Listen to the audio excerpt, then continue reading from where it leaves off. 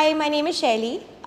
Grew up in Delhi, pretty much been there all my life. Did a couple of years in the States, but now in Bangalore for the last year, working in a startup as one does when they come to Bangalore. So my journey with healthcare, women's healthcare specifically, started off when I was about 17, 18 years old with PCOS. Had some hyperpigmentation, started getting into what it was and realized it was PCOS. It was hard to come by information, which is surprising given that 1 in 4 women in India have PCOS.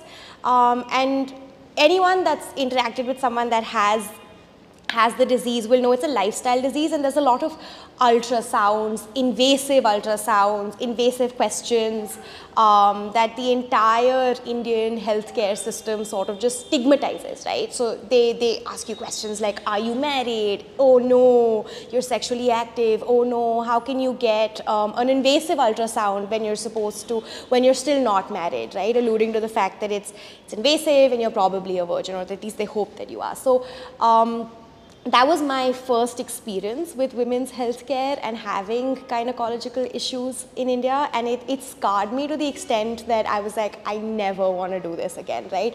So over the next 7-8 years, I just never asked for any kind of help. I had undiagnosed pelvic floor issues, PCOS off and on, vaginismus, and a bunch of other things, right? And this is when like my parents are pretty cool. They would go with me to these appointments. And so just didn't have access to it. Fast forward, went to the States. I was there for a few years and finally got the help that I needed through university healthcare.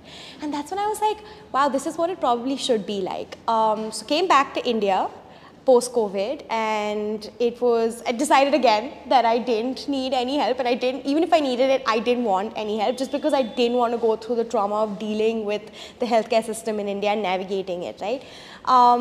But 6 months ago, I really did need help, and so did a quick Google search, chanced upon Proactive for Her, walked in, and I was like, wow, is this a salon? It's extremely Instagrammable, and was really blown away. Nobody asked me if I was married, nobody asked me if I was sexually active, nobody asked me, people actually asked me what my preferred pronouns were, right, when the nurse took me in to check my vitals. So it was fantastic. Saw someone casually sipping Blue Tokai. It was a lot more like a spa in terms of how relaxing the ambience was and how kind the staff was versus a classic hospital, and I've been to my fair share of them, right? Yeah, so restarted my pelvic floor therapy. I never thought I'd actually do it if I ever come back to India again. And very grateful. I think access to healthcare for women is such a universal right, and it's sad that in India it's so highly stigmatized, and women like me feel scared of it, despite